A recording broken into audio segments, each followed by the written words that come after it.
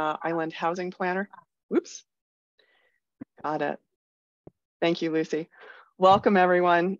I'm Laura Silber. I am the Island Housing Planner for the Martha's Vineyard Commission, and this is the launch for the Martha's Vineyard Commission Housing Action Task Force. Lucy's going to be running the tech for the meeting. She'll be also monitoring the chat and helping to identify hands for questions. If you do have a question, if you could please try to use your reaction button and raise your little yellow hand. It's a lot easier for her to see when she's scanning across because we're up to 3 pages now of attendees. This meeting's being recorded. We will be posting the recording to the MV Commission YouTube channel for public access. So feel free to find that and share it with your friends and colleagues. And the materials that we're sharing tonight are now posted to the Martha's Vineyard Commission website on the housing page. So if anyone would like to use those as resources for your agency or entity, please feel free to do so. We do want to note, we're sorry we were unable to provide interpretation services tonight, but we are actively working on updating our tech so that we will be able to provide simultaneous closed caption translation. We hope to have that ready for the next meeting. We have a number of guests here tonight who are joining us who will be sharing their housing effort highlights to help inform the Martha's Vineyard discussion. In order, those will be Senator Julian Cyr. From Provincetown, we have Select Board Member Leslie Sandberg and Assistant Town Manager Dan Riviello. From Housing to Protect Cape Cod and the Islands and Housing Assistance Corporation, CEO Elisa Magnata, who also co-chaired Governor Healy's Housing Transition Team. And then we have Nantucket Municipal Housing Directors Tucker Holland. So welcome, everyone. After those folks give us a brief presentation of what they're working on, we have a state of housing PowerPoint that'll show us where we are right now on Martha's Vineyard. And then we've got 10 areas of focus we've identified to kind of kick off the discussion. So if you could please hold your questions till the end, or if you think you're going to forget them, please drop them into the chat and then we can go through them in the chat. So right now, I'd like to introduce Martha's Vineyard Commission Executive Director Adam Turner to get us started. Thank you, Laura, and welcome.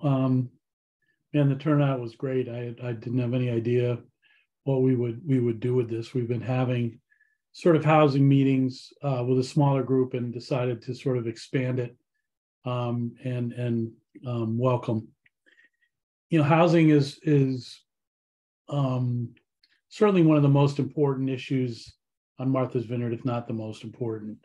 There are those who say climate change is, and we have sort of structured this group after our climate change task force. And the real model that we've used to differentiate this group from some of the others that we've done is just broadened it out. That we decided with the climate change that just having, you know, the normal groups and personnel that we normally work with, which is just town officials and others, that we weren't getting the full breadth of the issues. So we broadened it out, and we have law enforcement people, we have service providers, we have other stakeholders, and you know, everybody's got a perspective, whether you're a business owner or whether you are a person looking to find housing and wondering whether you're going to be successful as you go somewhere else this summer. So we are, you know, this group is basically to review housing information, discuss housing issues, and then, you know, talk about solutions. Some of those things are going to be shorter term, others will be longer term. We're not looking to recommend anything to specific towns or specific bodies. We're putting the whole breadth of the solution out there, and we are the staff, so we will provide information, and we will get you the things that you need to make good decisions. We do, you know, have a lot of regulatory authority on our plate. You know, when we get a development, we look at housing, and we look at that, and we are updating our regulations and our things, but we're also getting information, and I think Laura and Lizzie are going to talk about that, getting information about numbers and short-term rental revenues and short-term rental housing numbers and other kinds of things that are going to be informational and provide sort of a scope of what the situation is on the island. We're also looking at at some point maybe commuting records, any kind of thing that's going to tell us give us a perspective on housing. And this is not going to be like I said, some will be short term, some will be longer. We're not going to fix everything or even address anything tonight. Tonight, I think, is just to get to know each other. We'll present some information, but I also look forward to working, and I just want to make it clear that we're here to work with this group. We're here to work with the towns. We're the staff, and anything that you need or any information that you want, speak up, and we will try to do it. I again want to compliment you all for giving some of your time, and Laura, back to you. Thank you. So I'm going to give a very quick swipe of the efforts that the commission is currently working on, and then I'm going to turn it over to Senator Sear.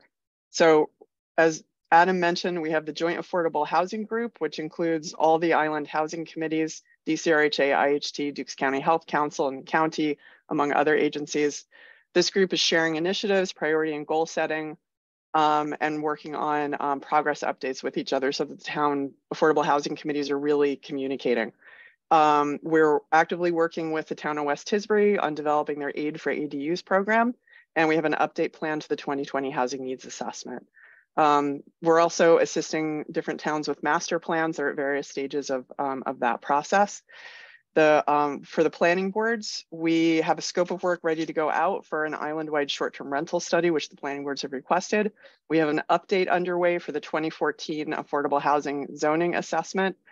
We've worked with all 6 planning boards, developing and discussing timeshare and fractional ownership research and bylaws. 2 towns have now, one's adopted, another one has actively proposed.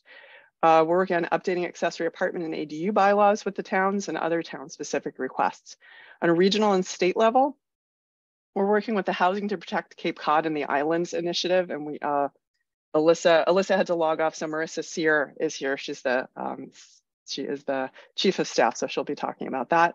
We're working with MARPA, Massachusetts Association of Regional Planning Agencies, our district legislators and statewide groups to elevate Martha's Vineyard's needs in upcoming legislation. We're working with the Rural Policy Advisory Council on state level, and we are actively in discussion sharing resources with Nantucket and Provincetown. And with that, I will turn it over to our Senator, Julian Sear. Good evening. It's really nice to be with, see so many friends from the island on here and folks, making time on this most essential issue, especially on what is a gorgeous, gorgeous day. Hopefully folks got to enjoy it. I'm really delighted, and I'll give you some updates and my thinking here on this issue. I'm not going to be able to say that the whole meeting that the Senate is taking up. We're in the midst of our budget debate. So the biggest thing we do every year is take up our now $56 billion budget. And we have an amendment deadline tomorrow at 2 p.m. So we got a lot of work to do in my office, but really thrilled that this conversation is sort of happening. You will hear later, you don't need to hear from me, what a dire situation. Not only we have in Martha's Vineyard or in Nantucket or on the Outer Cape, but really across the region in Eastern Massachusetts. Broadly, and unfortunately, this is really because of a failure in leadership to anticipate these needs and issues, in the last several decades. I remember, when I was in middle school, right, over 20 years ago, I was that kid who'd come home and read the local paper because that was the kind of kid I was, right?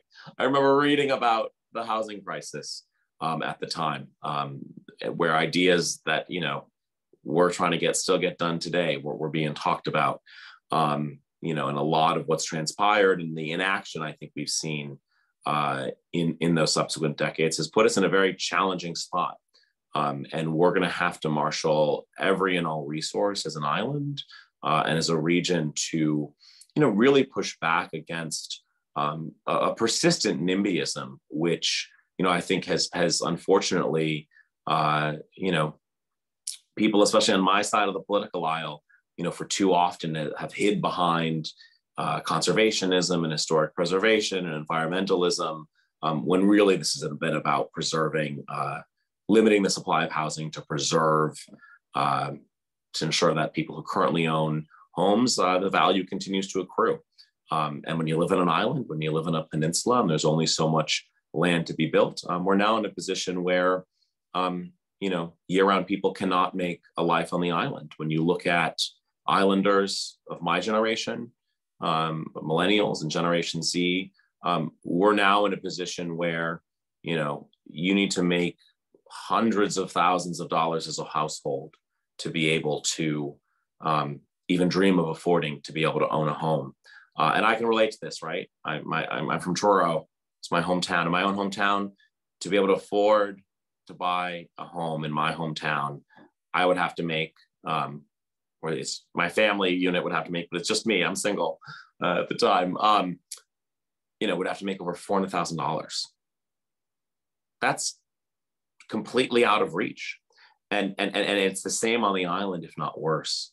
And so what really gives me encouragement is to see the consensus I think we've seen on the island, with actions that are taken. And I really should give a huge shout out to Martha's Vineyard Commission for really wading into this really challenging, the toughest of issues we have. And Adam, you have been such a great partner to me and to my office on a myriad of issues. And it's great to have Laura bringing her expertise and her organizing chutzpah to this effort. So I'm excited about this conversation. Let me talk to you a little bit about what I see kind of the three things that we need to be considering to build housing and to preserve housing, on the island. And really this applies across the region. So this starts with infrastructure. We then, number two, need to think about revenue. How do we pay for this? And then three, what are the real specific tangible policy changes that we're going to make? On infrastructure, when it comes to housing, particularly in a fragile environment like Martha's Vineyard, where you got a lot of estuaries and embayments and lagoons, the key linchpin here is water infrastructure, and particularly wastewater infrastructure. Fortunately, especially the Down Island towns have a municipal water supply, but really wastewater is the absolute key here. Wastewater allows you to build more densely, to have housing that's geared towards year-round working people and families, and also doing it in a way that is not further putting nitrogen and phosphorus into our environment, especially our marine environment. Martha's Vineyard has the opportunity to join the Cape Cod and Islands Water Protection Fund. This was a fund that was established in law in 2018 by myself and Representative Sarah Peak and Representative Dylan Fernandez and the entire Cape Islands delegation. It puts a surcharge on all rooms on Cape Cod, a 2.75% surcharge on all rooms. And those dollars are funneled into a region-wide fund to help offset the cost of wastewater and water quality projects, particularly related to sewering, but also other efforts that would clean up lagoons. All 6 vineyard towns have the ability to join this fund with a vote of their select board. And Martha's Vineyard Commission is doing a lot of good work to make sure that the towns are able to qualify for this and to able to join the fund. But wastewater infrastructure is one of the biggest things from a state level that we can help out and lend a hand with when it comes to building the housing that we need, and particularly the denser housing that's consistent with our, island villages, right? With what Vineyard Haven and OB and Circuit Ave looks like, and in Edgartown. So infrastructure is one.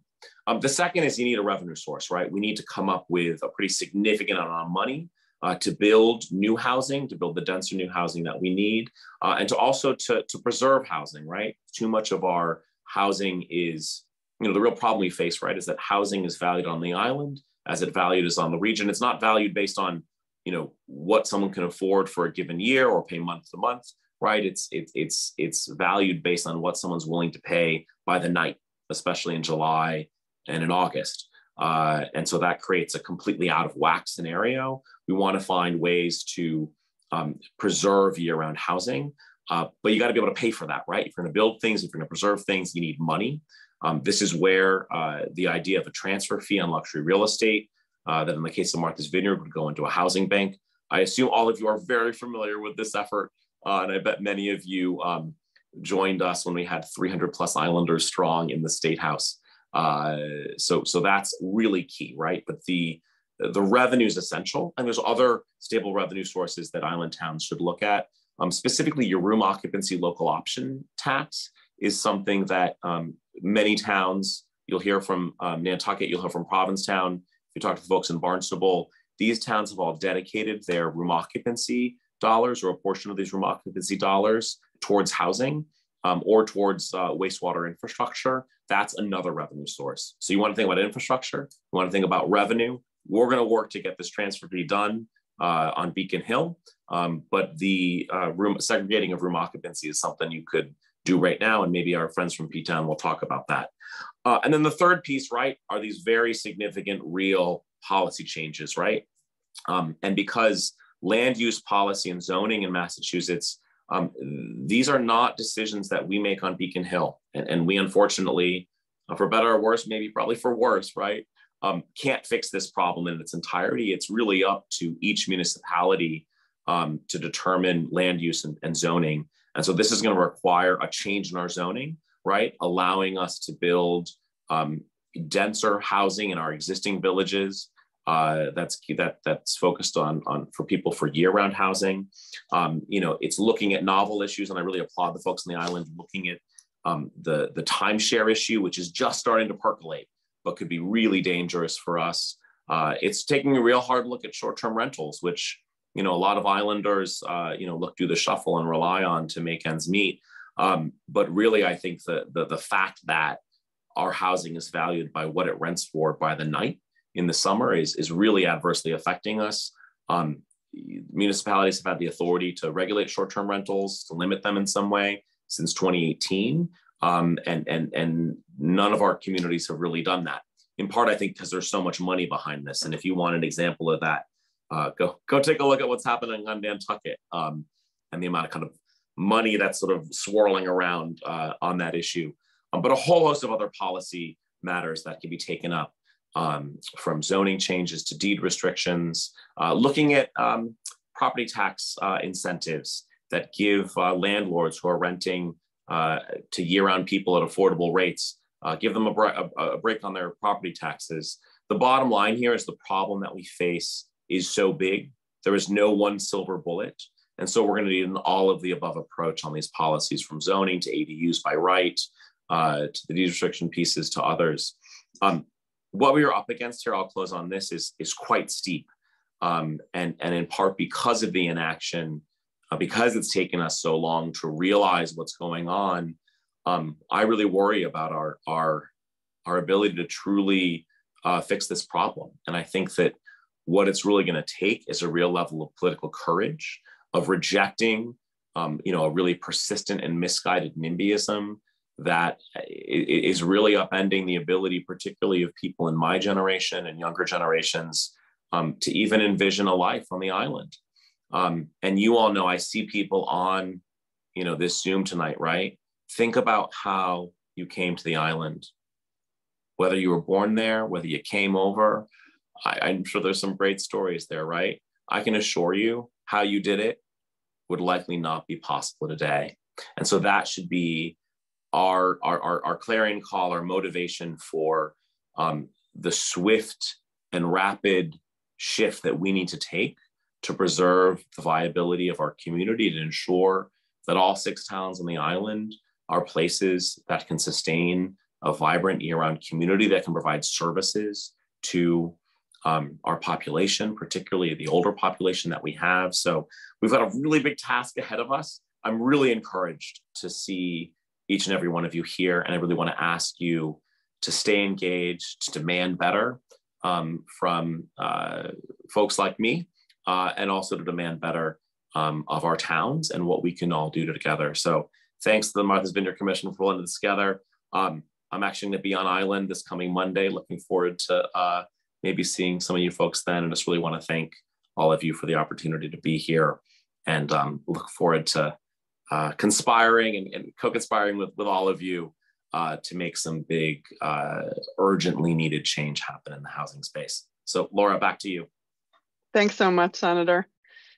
So there's some really, really interesting things happening in Provincetown and Nantucket.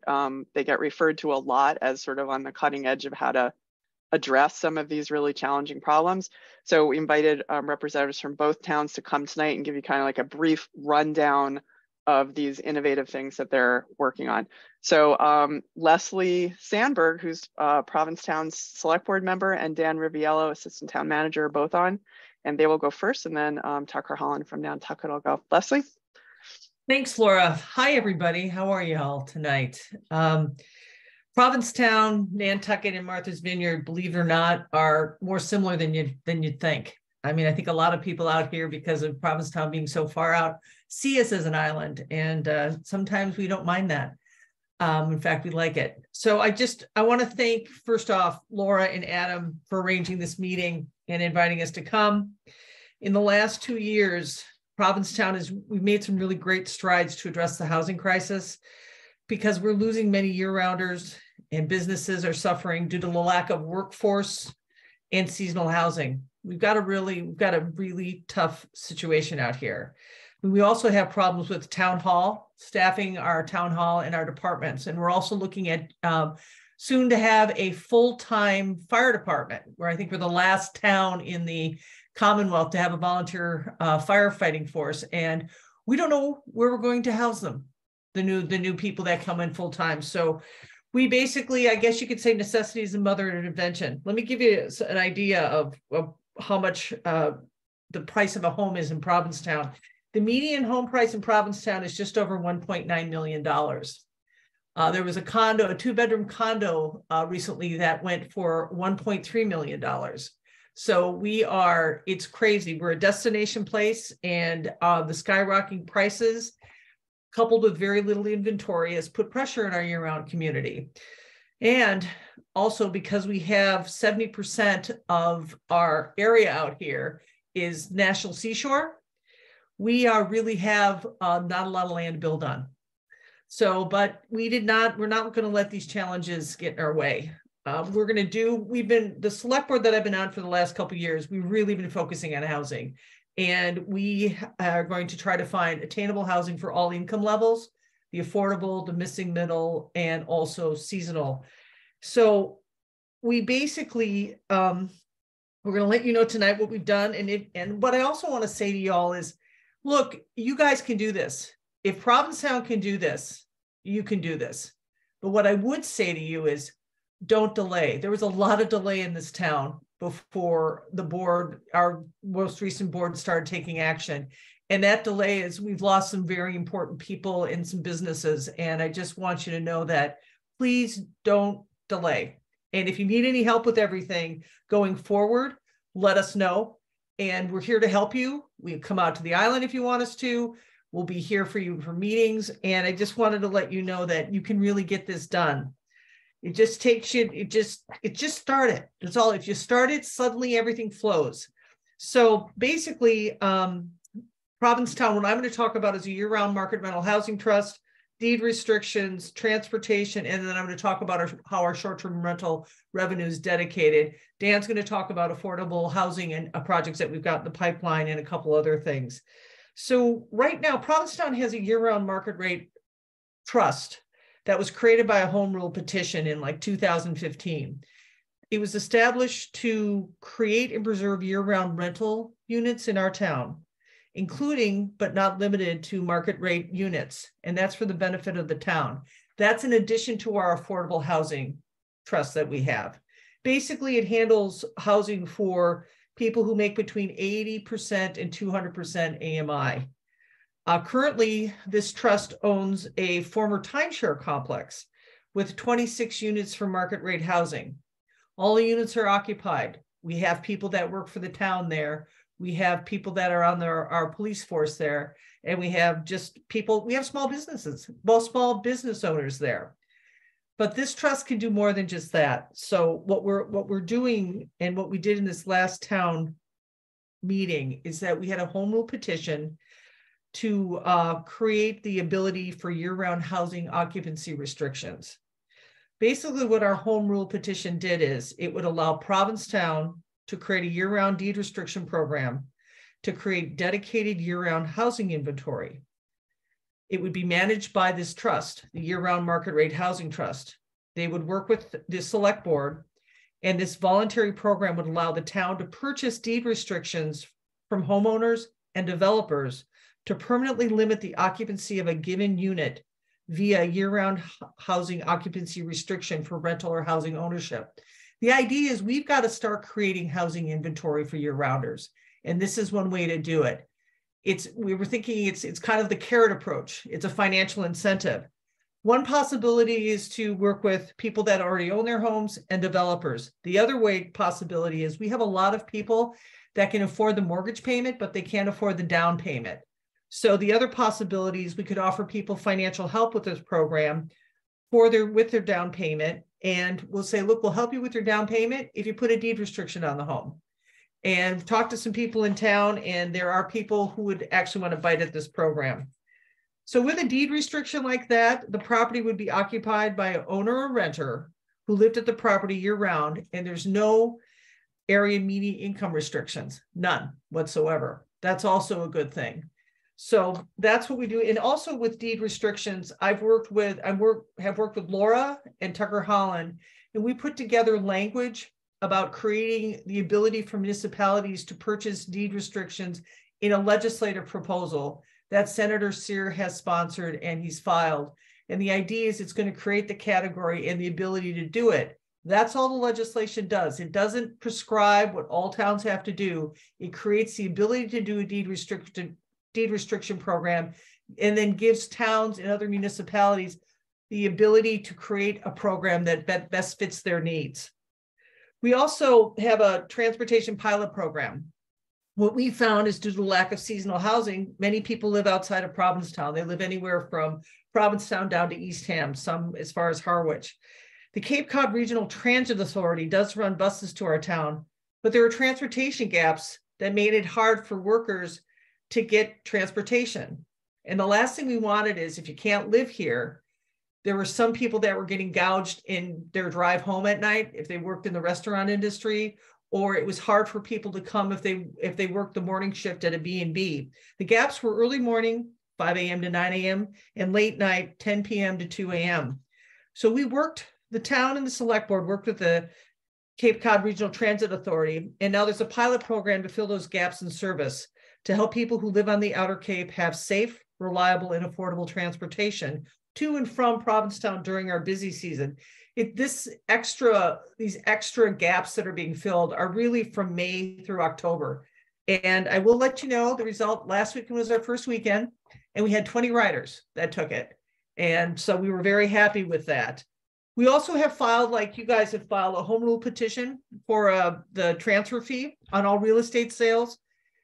Our transfer fee those proceeds would be divided between our Affordable Housing Trust and the Year-Round Market Rate Housing Trust that I just spoke on. So we're trying to funnel money as much as we can to housing. We also, I don't know if you all know this, but the Massachusetts rental law that exists in Mass General Law allows communities to impose an additional 3% community impact fee on short-term rental units, which meets the Commonwealth's definition of a professionally managed unit. What does that mean? It applies to short-term rentals that have one of two or more short-term rental units. So if you have 2 to 3 or 4 or 5 going upwards, you are considered and it's the same operator, you're considered a professionally managed unit, and you will be charged an additional 3% community impact fee. And that was passed at our town meeting in 2022. And it started this January. So we'll see how that goes. We also, the big money is, how do we fund everything? Short-term rental revenue. Last year, Provincetown brought in $5,073,380 from our room rental revenue. And we have dedicated that. In Provincetown, we have dedicated all that money to 5 different categories. We fund tourism with that. We put money into the general fund for that. We put money into our capital stabilization account, our sewer fund, and we also have a housing fund that we do, and that's 30% of what we bring in. So last year, $1,522,014 would go into housing. That housing money then goes either to the Affordable Housing Trust or the year-round market rate rental housing trust. And what happens is the select board has them come, the two committees come to us, talk about what their plans are, and then we split up the money depending on the projects and the priority and what the need is that we have. And I also want to say that, though, our general fund, this room rental money that goes into our general fund, $600,000 of that is used to pay the debt on our Harbor Hill property, which is in that timeshare unit that had the 26 unit timeshare complex that's in our market rate trust. So basically, we have tried to dedicate as much money as we can to housing.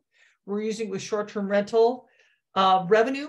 And I'm now going to flip it over to Dan. So he's going to talk about a little bit more about short-term rental study that we're doing and our affordable housing projects. Thank you all. Dan? Thanks, Leslie. Hi, everyone. I'm going to go quickly through a couple of things here. So one of the things that Senator Sear mentioned that I actually didn't even have written down is that in Provincetown, we did, at a special town meeting this fall, we did pass our sewer expansion. So we're going to be going townwide with sewer. It'll be available to every property in town by 2030, and that's really going to help with any additional housing efforts that we try to do. One of the other things we did is that we have a residential exemption in Provincetown. In 2018, we expanded that to include folks that own property in town that rent to someone year-round. So if you have a year-round rental, you can also get the same property tax exemption as you would get for having your home as your primary residence. And then just this past spring at town meeting, we expanded that even further because we realized there was a sort of an issue where if you had multiple properties on the same parcel of land, you could only get one residential exemption. So if I owned this unit and I lived here as my primary residence, but I owned another unit on the same parcel and I rented it out year round, I couldn't get the residential exemption on both. We've changed that now so that you can get up to 4 if you own multiple units on one parcel. So we're hoping that will entice more people into doing year-round rentals. A couple of things we're doing on the development side. 3 Jerome Smith is a planned 65-unit new construction multifamily development. That's going to be targeting 60 and 80% AMI with a handful of market rate units. We also just released a RFP for 26 Shank Painter, which is the site of currently the site of our police station. The police station will be moving to a new site next year. And so we put that out for an RFP where we're hoping to find someone to create at least 24, but up to 36 middle income year-round rental housing units. We also did a pretty detailed study of our Veterans Memorial Community Center and the town parcels surrounding it to see what might be developable. So we got some results back and we found an area of that's sort of on a municipal parking lot that's underutilized and also a strip of land next to that where we think we can get about 6 to 12 townhouse units. And so we're going to be moving forward on that as soon as we can figure out the logistics with that site, and then we'll be going back to that larger study later because it identified additional parcels around the VMCC that could be used for housing. And then just a couple more things. Town meeting, we bought some more land that is under inclusionary zoning will allow up to 15 units to be built. So there's currently a couple of residents on that property and we're relocating them, and we'll be putting out an RFP for that 288A Bradford Street site. And then we have a private developer who's working on their barracks project in town.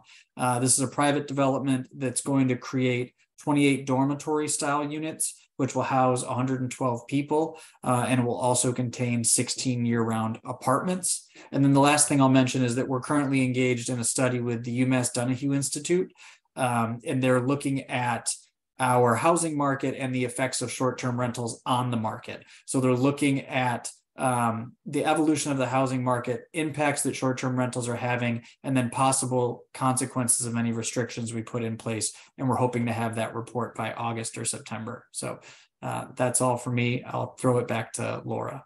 Yep. And thank you all. We're not able, well, before you talk, we're not able to stay, but we want to let you know we're around. And the one last thing I want to say is, you're all, for those of you who are with municipalities, look and ask for your inventory of your land, because you may find land that has not been thought of that you can actually build on. And that's include underutilized parking lots. Thank you all. I'm sorry I have to go. It's been a pleasure. And thank you so much for everything. Laura, Thanks, to you. everyone. Thanks, Leslie. Thanks, Dan. Really appreciate it. We're going to move very quickly to Tucker Holland because I know he has to go. Tucker, do you want to share? Nantucket just passed an extraordinary amount of warrant articles for housing at this most recent town meeting, and last year as well. Thanks, Laura. It's great to be with you all again. It was especially great to be with so many of you up at the State House back in March. Leslie and Dan have given you a lot of different ideas and programs. I'm going to try not to repeat things about Nantucket that we are doing similarly to Provincetown. I guess a couple of things that might just illustrate the emphasis that we've had here in recent years. And I will echo one thing that Leslie said. I encourage you to start now, to go as quickly as you are able to go. Laura and I talk often about how Martha's Vineyard is lucky. They have a crystal ball. It's called Nantucket.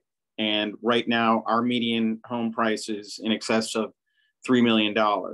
So starting in 2019, we really got serious here about starting to address the issue. And since that time, town meeting has approved roughly $70 million toward housing efforts, the full range up to 200% AMI thus far. We actually just passed a warrant article for a home rule petition to change the upper limit of what our trust can serve to 240% AMI. Town meeting on Saturday also approved a $6.5 million permanent override for housing. That measure still needs to pass at the ballot in a couple of weeks. But if passed, and it passed quite handily at town meeting, those funds could potentially be used to be bonded against, and could be generating roughly, $50 to $100 million towards addressing the issue. I think Leslie spoke about how we cannot solely build our way out of the problem. We really need to repurpose existing inventory, which in more recent years has been flowing out of year-round hands and into investor or seasonal buyer hands. We really view it critical in Nantucket that we create a bifurcated market and have enough inventory within that to reach a stasis and provide what the community needs to support its economy and the year-round community. We are in the process of doing a number of different projects. One I'll mention most recently, a 64-unit project has received its funding from state subsidies, low-income housing tax credits, and that will be moving forward with some additional support from the $70 million I previously mentioned. One thing that Laura wanted me to touch on as well, what I've been speaking about so far has to do, of course, with year-round housing, but we also have appropriated roughly $9 million towards the creation of some seasonal housing for the town. And that will house most likely our lifeguards, perhaps some summer police officers, and it will have a couple of year-round apartments in there sort of for management personnel. And that is being bid out right now, and construction is expected to start early part of 2024. I will kind of leave it at that. I know you guys have a lot to talk about. I will mention I actually will be on the Vineyard next Friday and Saturday. And Julian doesn't know it, but we have a bet that if I run a Boston qualifying time at your marathon, he is going to get the transfer fee passed. So if anyone would like to get together while I'm there, please reach out to Laura, and I'm happy to connect and answer further questions. Thank you. Thanks so much, Tucker. Nantucket's done a lot on municipal employee housing, which I know came up recently in the town of Edgartown. So anyone who's on from Edgartown who wants to connect to set up meetings with Tucker to go over this, I'm more than happy to facilitate, and any of the other towns as well. So we're gonna quickly go to Marissa Sear. Julian happens to be Julian's sister, same last name. Elisa Magnata was not able to join us. So Marissa is working with Alyssa on Housing to Protect Cape Cod and the Islands, which is a region-wide effort that's representing to state level that Nantucket, Provincetown, and the Martha's Vineyard Commission are all involved with, along with the Cape Cod Commission, Cape Cod Chamber of Commerce, and the Island Chambers of Commerce. Marissa, you want to give a brief overview of what you're working on? Sure. Thank you, Laura. And just Elisa is actually at one of our HPCCs, their acronym for the group, the coalition. We have an event tonight, so she's at that. We're having a housing happy hour. So bringing together housing advocates to kind of talk about the issue. So that's why she can't be here. But yeah, as Laura mentioned, just giving a quick overview of Housing to Protect Cape Cod and what we're doing, why we were created. So we were formed back in 2020, really to educate and engage, our residents and our region about how we need to turn the tide on the housing crisis. And, from housing assistance perspective, we're, the regional housing agency for Cape Cod and the Island. So we were really seeing this firsthand with folks coming to our doors, with no options, nowhere to go. And, coming to the realization that we need to really address some of the systemic issues and come together as a region to work together on this. So the coalition was formed, and we have 5 founding organizations, including the Chamber, Cape Built, Home Builders and Remodelers, and the Cape and Islands Association of Realtors, in addition to housing assistance. And what we focus on, what we have been focusing on, several different kind of buckets. One is supporting, state initiatives, a lot of kind of what's been talked about here, having sort of a plan for what policies we want to support at the state, getting behind those and moving those forward. We've also facilitated a regional effort, and Laura and Tucker have both participated in those meetings where we're really bringing together leaders from across the region, different business leaders, nonprofits, housing, outside of housing, but everyone who's sort of impacted by the housing crisis. We know this is our entire community, right? So we've been facilitating like regional meetings, and those have been really great. Especially having the island's perspectives at those meetings has been really impactful, because you all really are, unfortunately, several steps ahead of where we are on the Cape. So what you're doing and kind of the steps you're taking have been really helpful for us in terms of framing what we can do, and sort of like Tucker said, start now, don't wait until you're, until the crisis is even worse. So that's kind of the perspective we're trying to take. So there's sort of the state level, the regional level, and then we're also working on the local level in a couple different ways. One is working on training municipal leaders. So we did a great session with Leslie Sandberg and Tucker on housing trusts that we did with municipal leaders across Cape Cod about how they work, how you can, increase the AMI levels, really utilize that money to support housing in a more broad way. So trying to educate our municipal leaders on what opportunities and options there are. And then we also are doing training for residents on how to be housing advocates. So we did a whole kind of series of trainings, some were in person, some were in Zoom, how to speak at town meeting, how to support, initiatives at town meeting around housing, So really training our citizens to be able to do that. So when these issues do come up, we can have people who are comfortable with doing that and feel like they can talk about these issues and get them passed at town meetings. So there's lots of other things we're doing, but that's sort of the really high level. I know Laura just kind of wanted, you know, the high level update of what HPCC is up to. And I think definitely very excited to have this group, you know, be supporting what you are doing, be able to collaborate with you all, I think would be great. And, you know, happy to continue that conversation. I know that's something we're very excited about, and feeling that, you know, working together is definitely going to be advantageous to all of us, because we're all working toward the same goals here. So yeah. Thanks, Marissa. I want to emphasize too that training is available to folks on the Vineyard. They've set up a lot of Zoom trainings, like how do you talk at town meeting? How do you attend town meeting? How do you, you know, how do you attend a select board meeting and know when to speak and what, you know, what you can bring up? So we'll send out the information on those Zooms, the Zoom training, so that folks from the island can access that. Okay, everybody, I know this is a really dense meeting. We're trying to like get all of the background information out of the way in this meeting. And then in future meetings, we're gonna dive into more of the conversation stuff, but we're gonna have two fairly quick PowerPoints now. The first one is the state of housing, and this is gonna give a really broad brushstroke with very specific numbers though, so that you guys have a very clear picture of where we actually stand right now. Alex, do you wanna share your screen? Yep.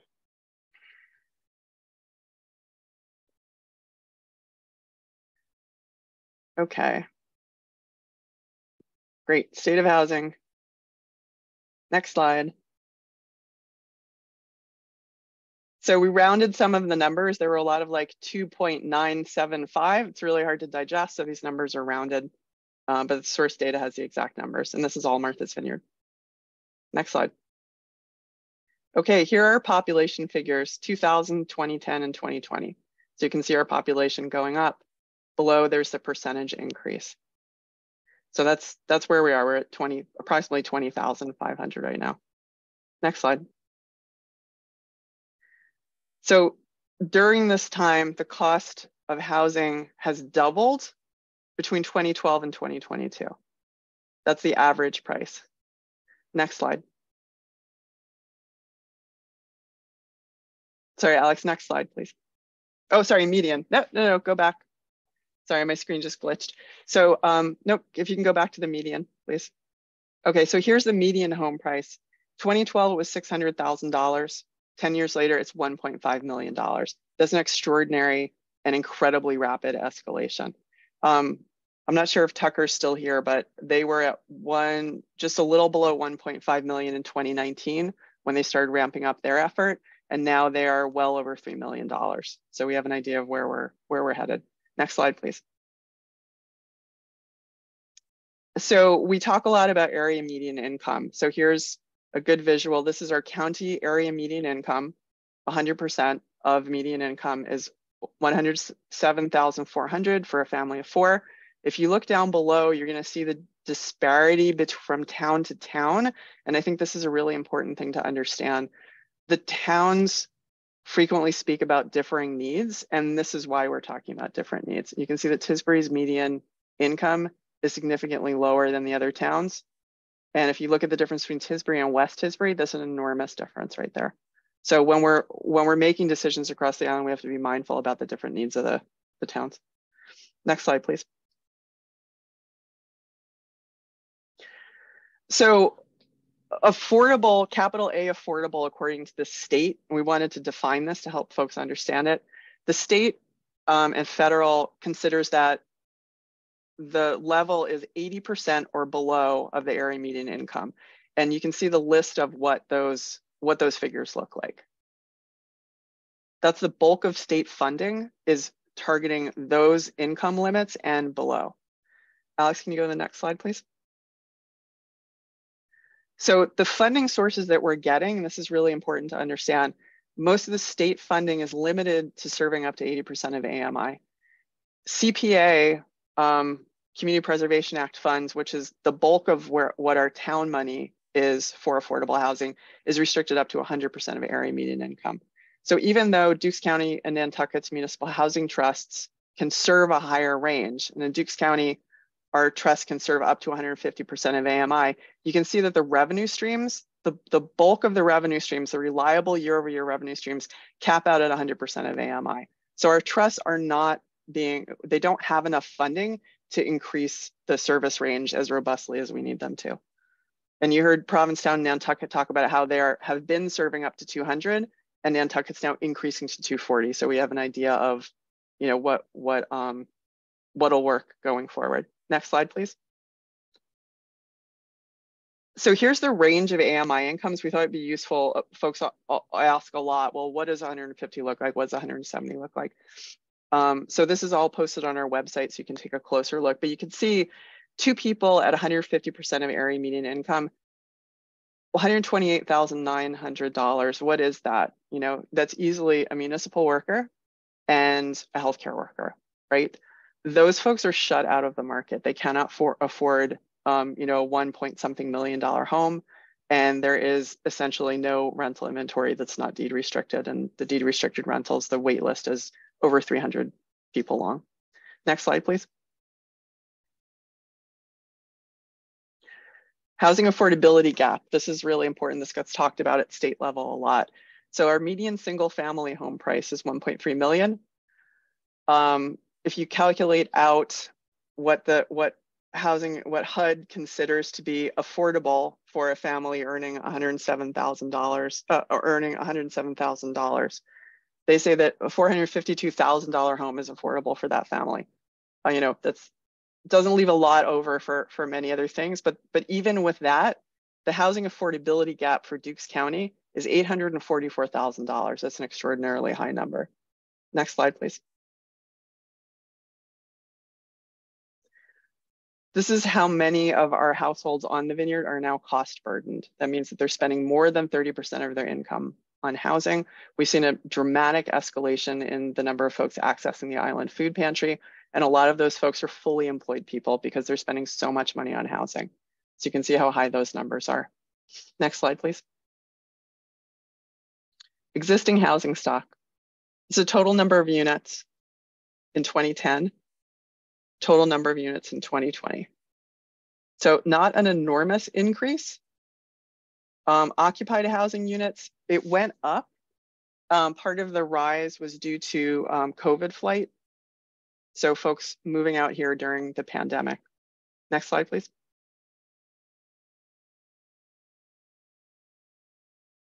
So inventory loss, this is really important. So 49% of our housing units currently are vacant for part of the year. So 51%, that means 51% of our inventory is occupied or year-round housing. But what we also have to look at is how many units of year-round housing have we lost over the last 10 years? And from 2000 to 2020, we lost 600 units of year-round housing into the seasonal and short-term rental market. During that same period of time, we gained 1,400 seasonal units. So when we talk about creating new units, we have to assess that against the backdrop of what are we losing so that we don't wind up with a net loss. Next slide, please. A healthy vacancy rate for a rental inventory is 7% vacancy rate. Statewide, we're at 4%. The island's vacancy rate is currently 1.9%. So that is clearly not a healthy rental market. Next slide, please. Commonwealth's expectation is that 10% of housing stock in a community falls in the state's subsidized housing inventory. You hear about SHI a lot in these conversations. So the SHI is a housing stock that's deed restricted for households earning up to 80% of area median income. So let's take a look and see what that looks like on Martha's Vineyard. Next slide, please.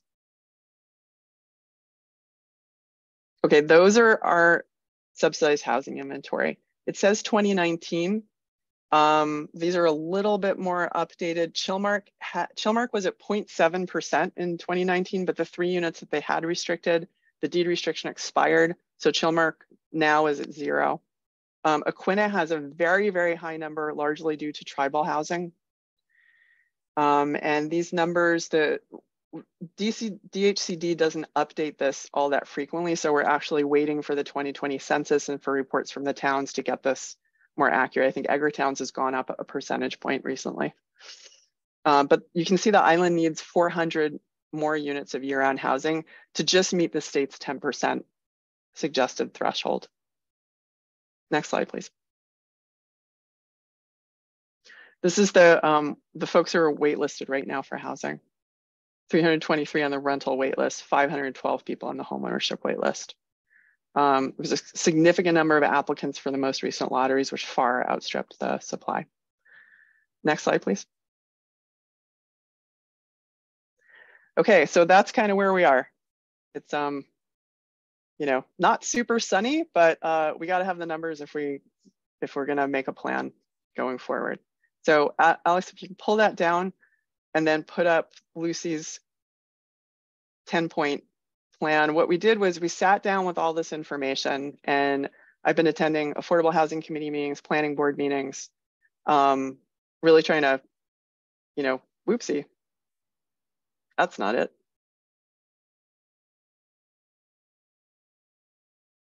Alex, I think that is. Yeah, hang on 1 minute, I'll try to. Okay, great. So what we did was we broke down all of these issues into 10 areas. And this is a suggestion. This is where we need community input, right? So when we were trying to figure out how to tackle this is a lot of information. It's a lot of issues. How do we break this down into like bite-sized pieces so we can really focus on this? So we broke it apart into 10 areas, which we're gonna put up on the screen for you now. I'm gonna go through them really quickly, and then we're gonna open it up for questions and comments as soon as Alex is able to find it. Do you have it, Alex? Yep. This might not fill the whole screen because there's something going on with PowerPoint, but this should be good. Okay. For everyone to see. Great. So here's how we broke it out. The top 5: market demands, intertown communication, legislation mechanisms, staffing capacity, and incentives. These are 5 things that as an island, we're not really focusing on right now.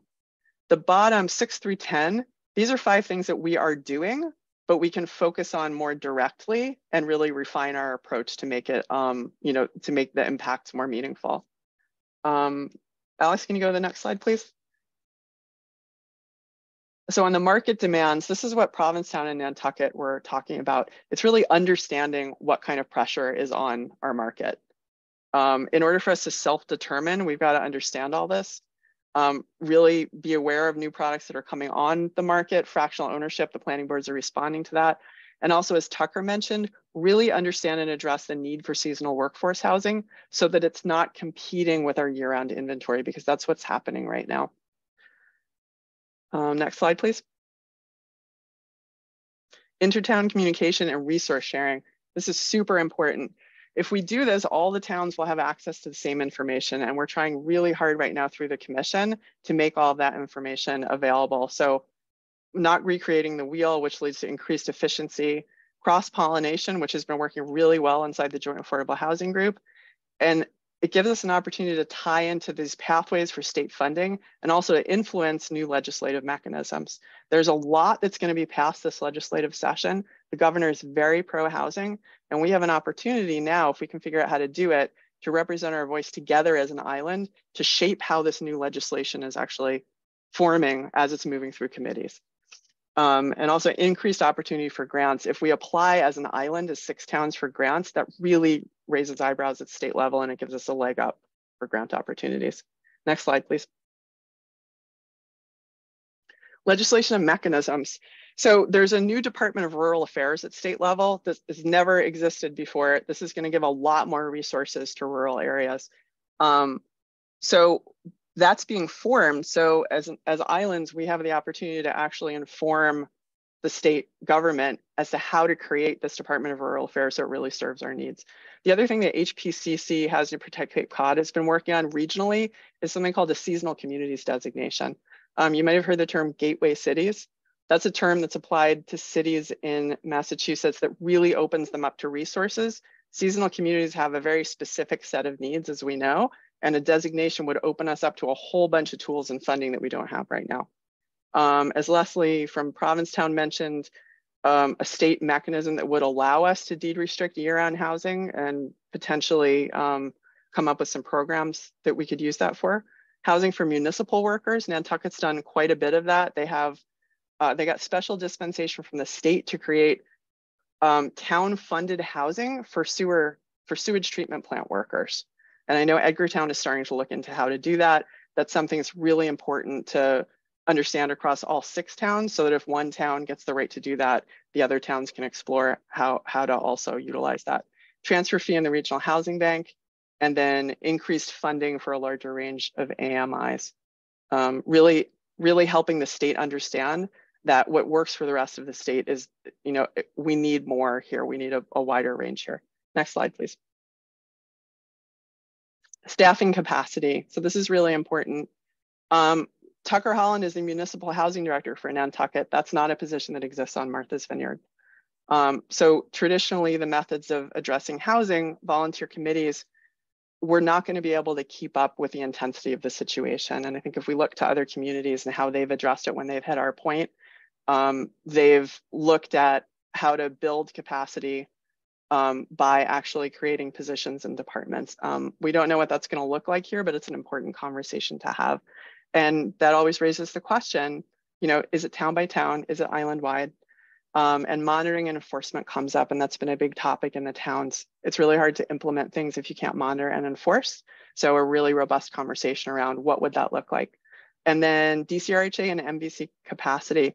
These are 2 entities that are, of the towns. They are joint agencies that are created by the towns, funded by the towns, and serve the towns.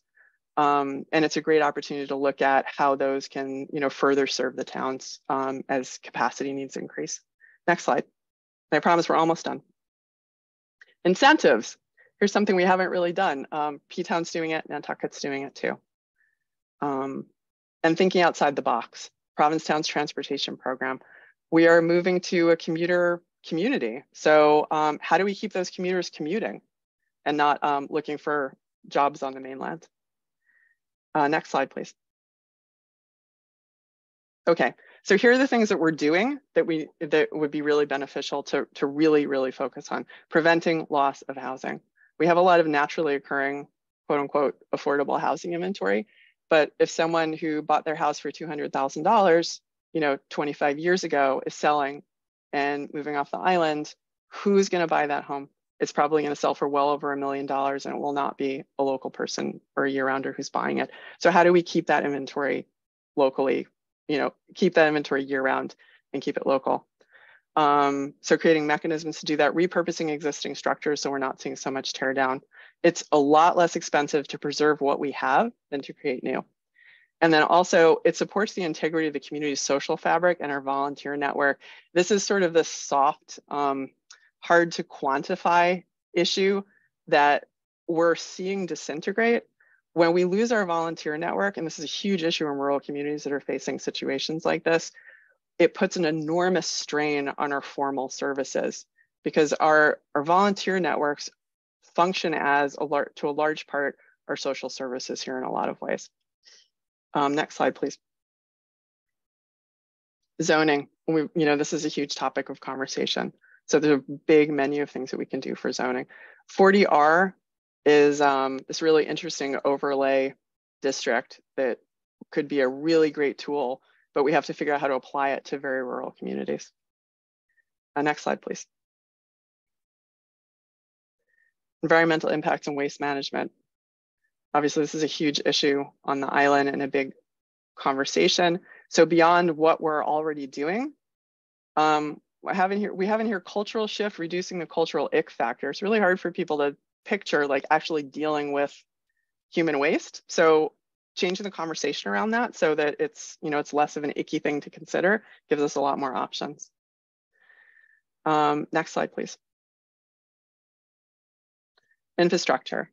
The Army Corps of Engineers is doing a carrying capacity study for Martha's Vineyard and Nantucket. So that's going to be a really important study. And state population projections are about to come out.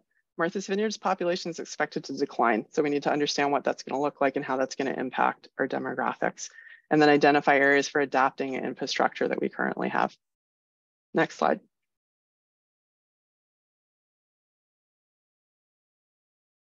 that the last slide off?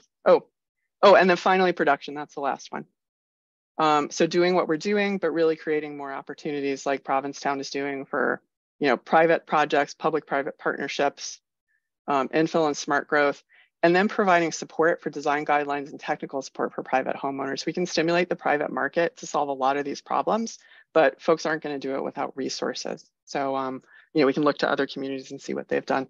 And that is it. That is the end of the information. So if everyone is still with us, we can open it up for questions or comments. Or just, I hope you don't all have your heads down on your desk now going, how are we going to solve this? Well, I just want to say one thing that, there was a daunting, task that's ahead of us. But I do want to, talk a little bit positivity. Edgartown and Oak Bluffs just passed large developments of affordable housing and hospital workers, and we did pass those things. Oak Bluffs is coming back with a second thing. Edgartown passed, Meshacket and the hospital housing, which were, for a small rural community like Edgartown, those were big deals. So we have a lot to do. There's no question, but we're all here. There are things that need to be done, and I do want to compliment you and the towns. We're just going to have to work together to dig our way out of it, and that's what Provincetown is doing. That's what Nantucket is doing, and we could certainly do it here. And that's what the goals of this organization is to discuss it, get the information out, and figure out a path forward. So Laura, we've got a few hands up, but the first thing I saw was a question in the chat, and that was, how can the Dukes County Commissioners help?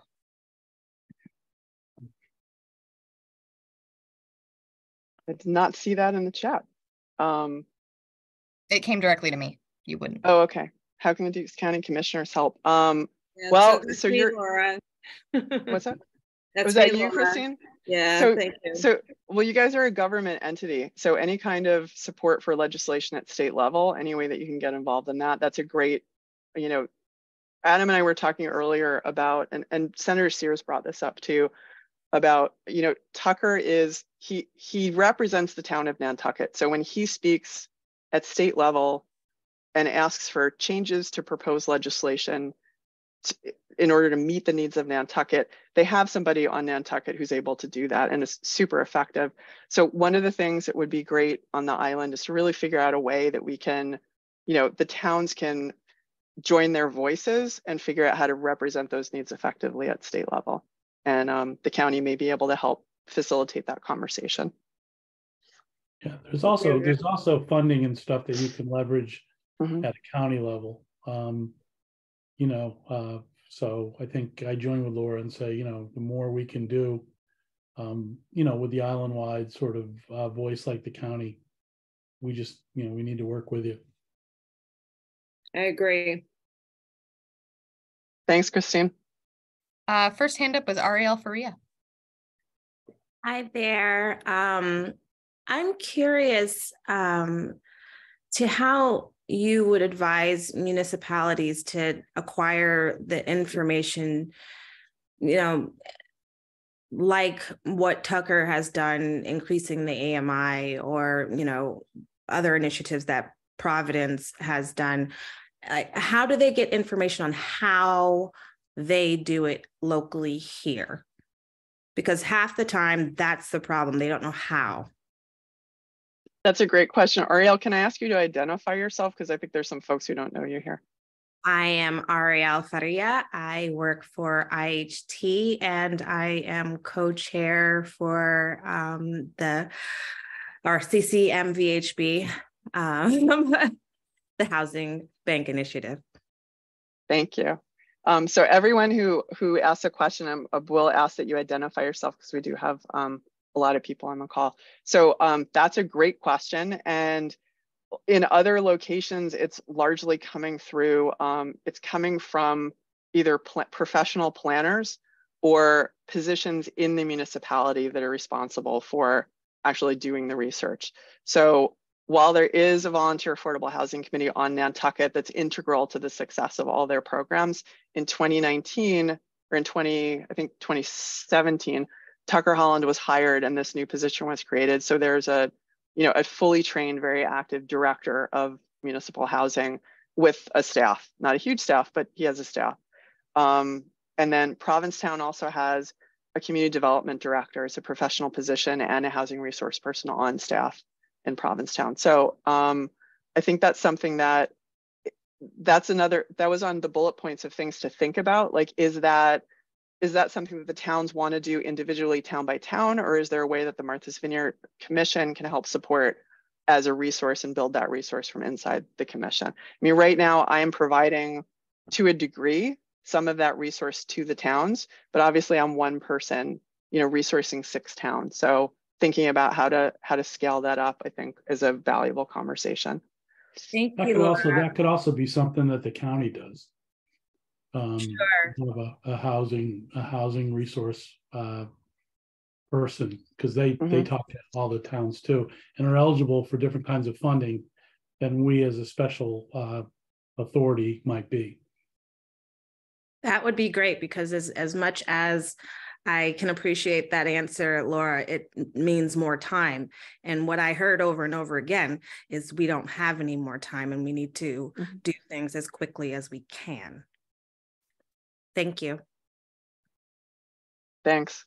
I'm writing these questions down, by the way, and I'm going to review this, and I will also put together a comprehensive list and send that out after I get through it all. Lucy, who's up next? Next up is Fred Hancock. Good evening, everyone. I'm Fred Hancock. I am an MVC commissioner. I wanted to thank Laura and everybody else who put this together, because obviously this is a very necessary kind of program. One thing I wanted to mention was, in addition to the other statistics that Laura mentioned, I think we all know that our year-round population on the island is also aging, and we're aging fairly quickly.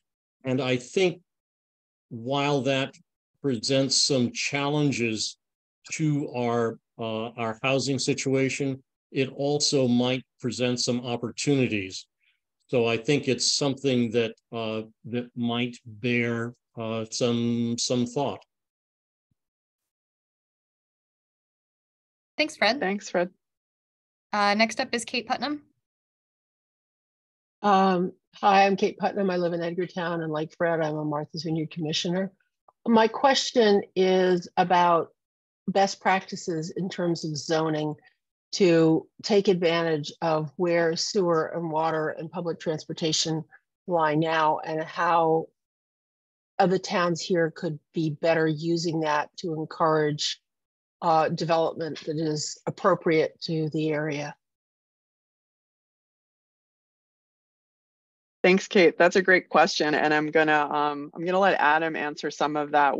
That was a very one of the first things we did when I got here was to develop technologies and work with others to develop technologies and solutions, so that when the time was right and the towns and others wanted to develop that, the provisions of wastewater would not hold them back. It is a big issue because our ponds and other things are stressed, and we sell the island and people come to the island for environmental quality. So we had to develop these things, but they're developed now. We do have technologies that can be applied. You saw in Edgartown, we applied it to, I believe, to the Martha's Vineyard Hospital project. And we are working with the towns, all of the towns. Every town on this island has a sewer project, or I guess I should say a water quality project going on to basically look at, in the towns that have sewer, what that expansion is going to be. In the towns that don't, what are the alternative systems that can help them? So we need to work, with them. There are, like I said, every single town is working on that, and hopefully that won't be a constraint. when towns and private developers, and I point out, private developers look to the island and want to build housing.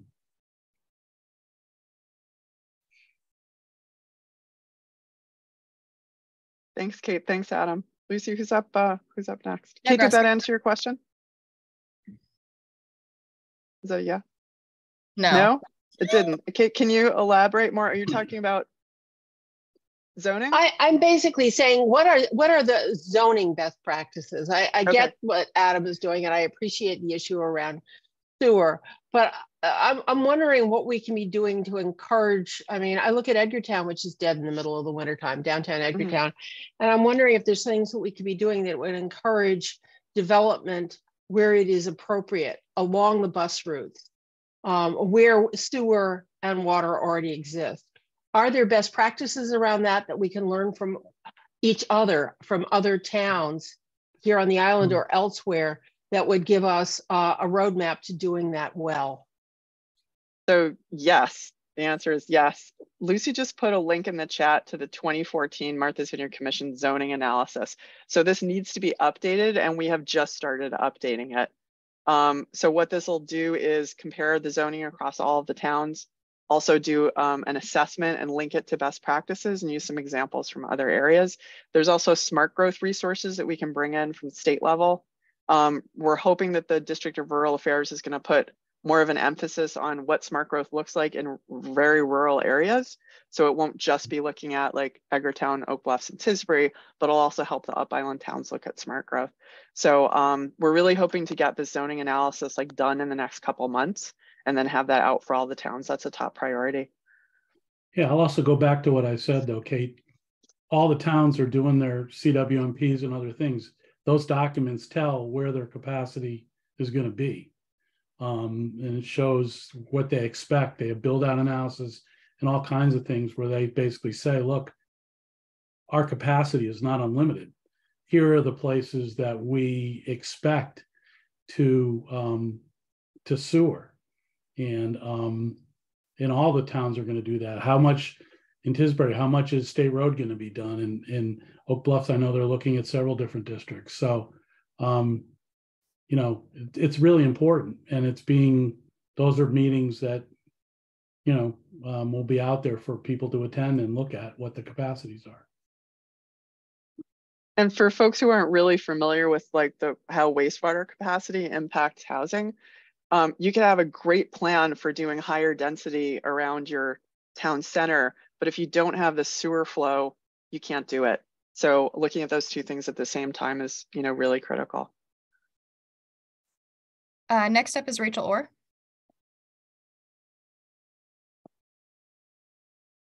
Hi, thank you. A couple of things I was just hoping we could get some additional research on with this issue. Number one is the federal fair housing rules and how those apply to some of the focused housing needs we've talked about with municipal housing or other workforce housing, just so we have a really clear understanding of what we can and can't do to factor that in. So if we can add that to the conversation, I think that would be really helpful. And the other thing, Laura, I really appreciated the slide showing the difference in the median incomes with the island towns. I'm on Tisbury's finance committee.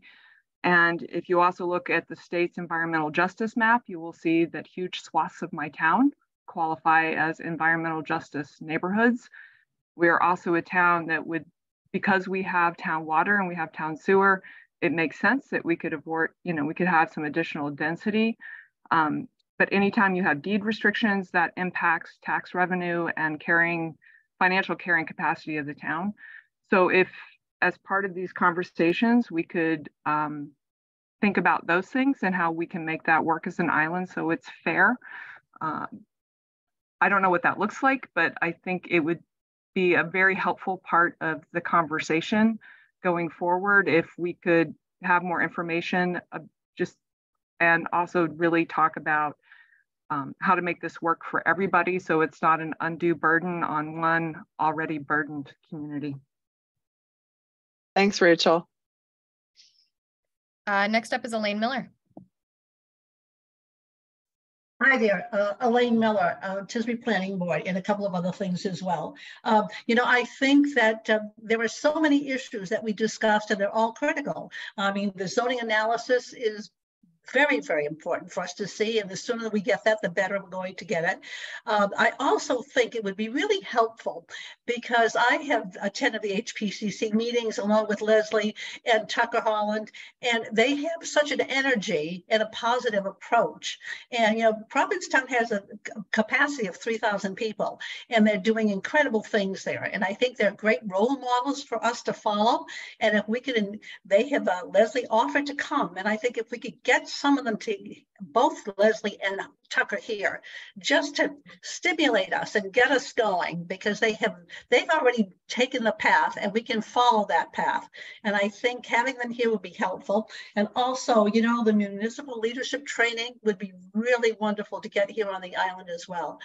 Let's get some of that energy here and let's capture it. And let's just follow on. We've got to get this solved for sure. Thanks. Thanks, Elaine.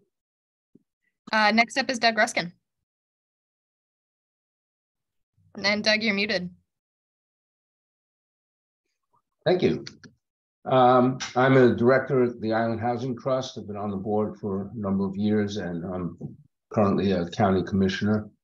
First of all, I want to thank both Adam and Laura for pulling this together. It's impossible to solve a problem if you don't have the data, and that's one of the things you guys excel at. I would like to raise a question that I don't expect to be answered tonight, this being the very first meeting of the Martha's Vineyard Commission Housing Task Force, or if I have that name right. But what is the overarching mission of the task force? We have upwards of 70 people here tonight. I'm assuming that the task force is not 70 people. So I think we could all benefit from some definition over the next meeting or two.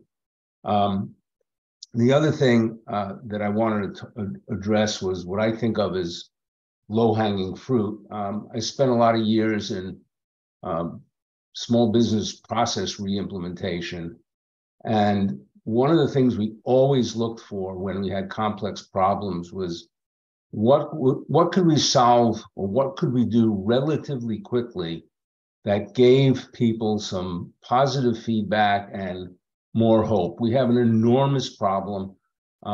It took an hour to go through all of the various issues, and the slide deck was great because it really covered everything, or almost everything. But one of the things we can do, I think, quickly as we're building out more units is stop the bleeding, or work to stop the bleeding, or slow the bleeding. We are losing units. You documented that for the most part at this point to short-term rentals that are being bought up to a great extent by non-island entities, corporations and investment bankers and so forth. The most recent example of that is down in Edgartown, where the whole neighborhood is up in arms, where somebody's trying to maximize the monetary benefit of a property on the harbor. That can be addressed relatively quickly, I think, with regulations that we don't need the state for. The requirement is built into the short-term rental legislation.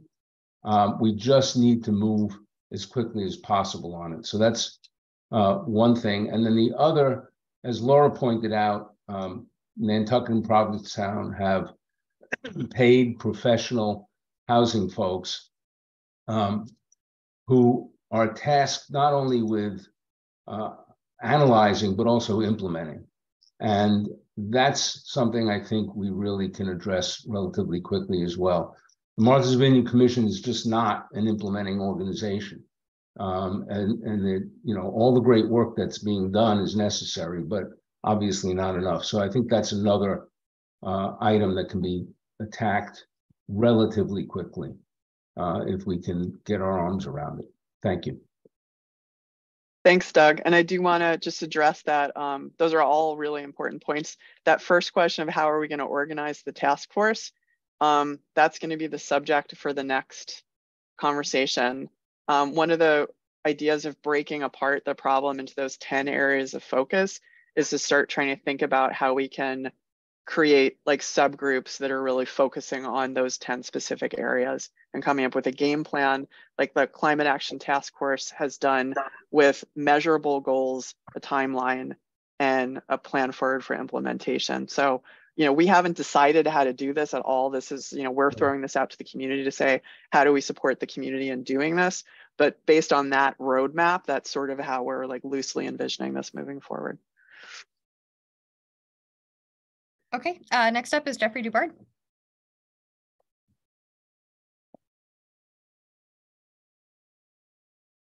Hi, everybody. I am Jeffrey Dubard. I'm on the West Tisbury Affordable Housing Committee and the Board of Island Housing Trust. And thank you guys for such a well-organized, informative gathering.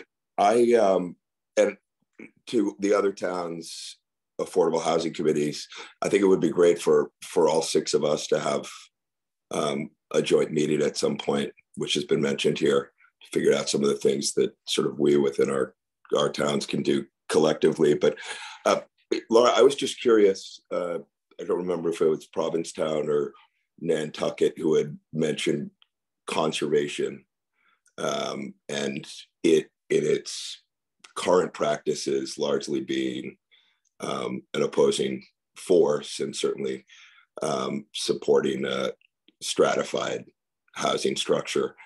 I wonder if there's been any dialogue or if there is a way for us to encourage a dialogue with, particularly the land bank, because it seems that there are ways that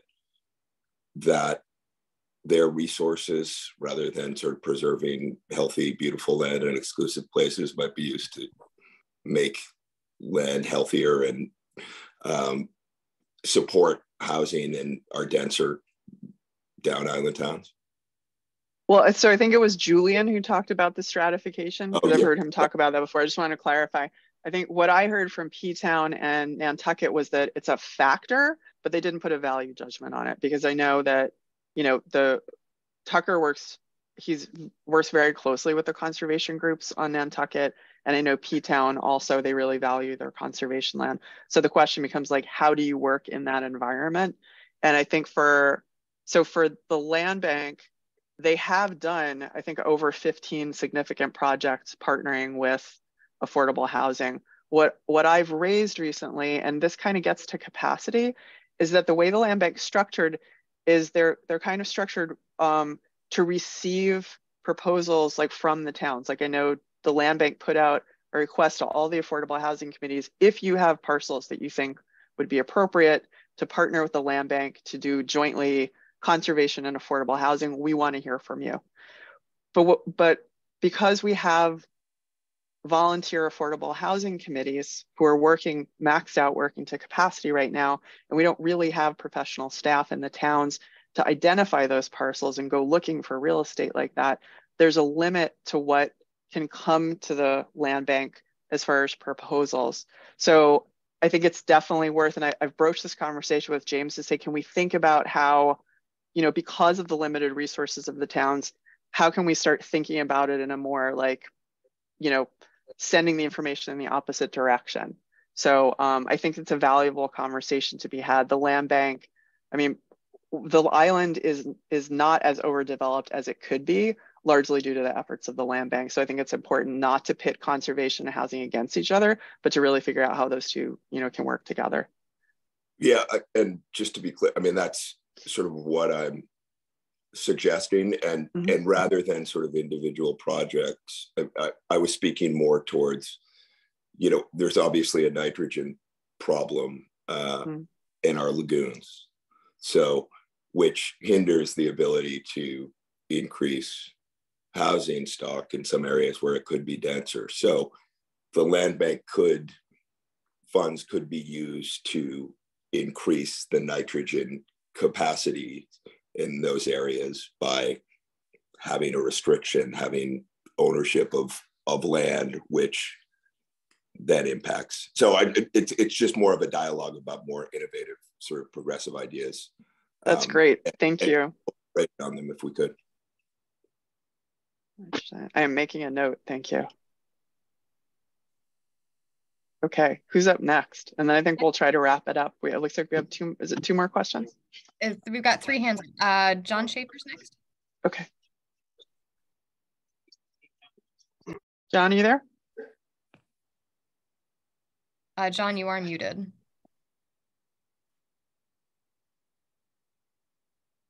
While John's figuring that out, maybe we should move on to John Abrams. Thanks, Lucy. I just want to echo all the applause for the commission for hiring Laura, for getting this going. It seems like a seminal moment to me in our 30 or 40 year work to solve this crisis. And I just want to point out that it was so great to hear from town leadership in Provincetown, town leadership in Nantucket, and of these 70 people here tonight, there were maybe 3 or 4 Vineyard Select Board members. We don't, if we were one island and one town, as Provincetown is, as Nantucket is, we would be able to tackle these problems so much better. And so where do we get that kind of centralization? Where do we get, and maybe it has to lie in the realm of the commission and the county commissioners, because that's all we've got. We have such a siloed approach to solving problems. So anything we can do to bring the towns together as one entity, because we are so one island, is going to make these things go faster, better.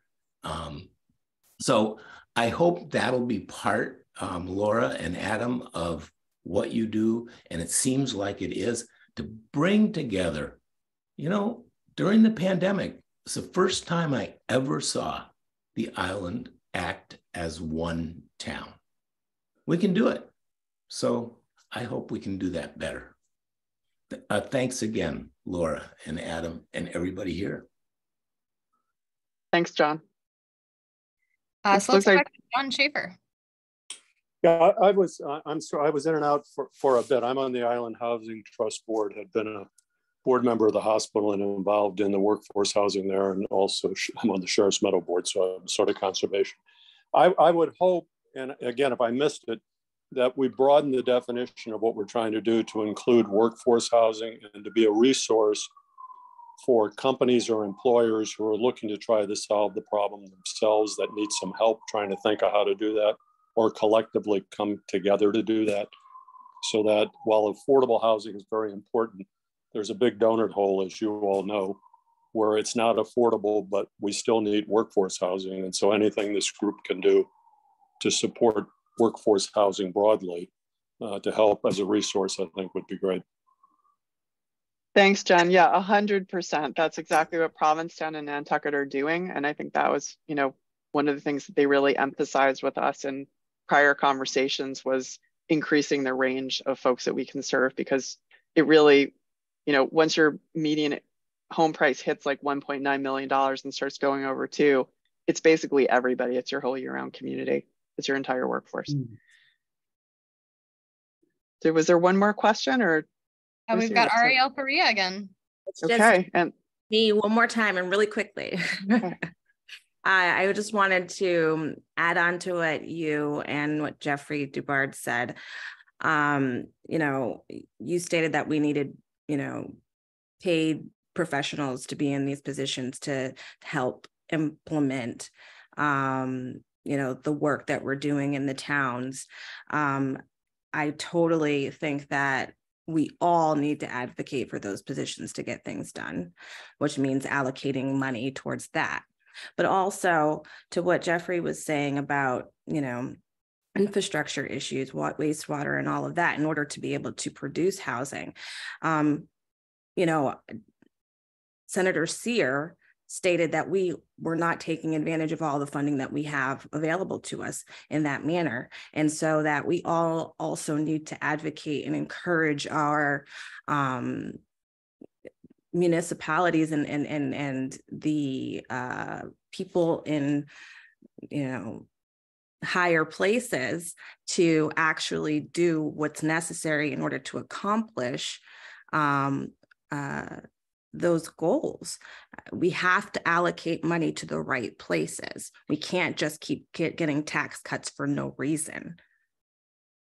We have to actually make more efforts. So anyway, everyone here is for housing. You have to show up and talk to your officials and make sure that they're putting their money in the right places. Thanks, Ariel. I saw 2 hands go up quick. So if we can wrap this up if you guys can take 2 minutes each, and then we're going to call it a night. I don't know who was first, Lucy. Did you see? First, we've got Rachel Orr and then Christine Todd. Just quickly, I spoke with our town financial people about the Cape and Islands Fund that Julian Sear discussed. And for my town there, the financial leadership, professional financial leadership was not in favor of that fund because the money is pooled and there's no guarantee that island money will stay on island. There was no mechanism to make sure any of it was spent here. So maybe that's something we can discuss with our legislators. I think it would be a more attractive option if we knew that some of the pooled money was coming back to the Vineyard. That's an Adam. You want to address that, Adam? Absolutely. I think you need to look at what's gone on in the Cape, because there are smaller towns and larger towns, and the money has been distributed quite equitably, I guess is that the word. But I'd be glad to get you the information as to, but they've spent $100 million over there. And like I said, Truro is getting its fair share as opposed to, so is Mashpee. So I'd be glad to share that and try to get you some information on the fiscal part of it. Thanks, Adam. Christine Todd, back to you. Yes, thank you, Lucy. So I just wanted to say, I mean, this is great having this dialogue tonight. Unbelievable, and certainly something we should continue with. The county is really trying and working hard to take funding that we got from ARPA funds, $3-some-odd million, and putting it toward wastewater, which will help not only at the airport business park, but also nitrogen loading, facilities on the island. We are working really hard to deal with the issues that are, presenting, concerns to our health concerns in our ponds, et cetera. We're working really hard for that. And I think that it's really important that what Ariel said and what, forget who else said, we have to work as a county, 6 towns together, try to find ways to tackle this, not town by town, but island wide. I think that's where we're going to find our best solutions. And so whatever anyone can do, to help contribute to that effort is fine by me. That's it. Thanks. Thanks, Lucy. I think if everybody's okay with it, I think we're going to call it a night. That was an incredibly productive first outing. I want to thank everybody for showing up, all the presenters who came, all the questions, and so there's a lot to do, but we're on our way, and there's a lot that can be done. And the most important thing is really community. Frankly, it's community culture. You see really, really good policy not get implemented because the culture doesn't support it. So this is the most important thing, is creating the community culture that says this is a community value, housing is infrastructure, our human infrastructure is incredibly important, and that's going to set the tone for making progress going forward. So thank you to everybody. And we'll put this up again on the YouTube channel if you want to share this out. And I will, I'll take some notes and I'll try to get kind of like a menu of questions and topics out to everybody. And then Lucy and Adam and I will talk about what the next step is, when we're going to have the next meeting, and how we're going to structure that conversation. Just before we adjourn, if you had, people, I just got a couple of texts that, man, this is a difficult problem, and maybe a little bit of a difficult meeting in terms of where we are. But if you look at the first meeting we had of the climate change task force, it was about the same thing, that we're 5 years already, too late. But we have done a lot of good stuff. We've brought a lot of funds. We have a lot of consensus. We have a plan to move forward, and we just got to work together, town by town and island by island, and we'll get there. Thank you. Good night, everybody. Thank you. Thank you. Thanks for being here. Thank you, Laura. Thank you, Lucy, everyone. Our pleasure. Good night, everyone. See you next time.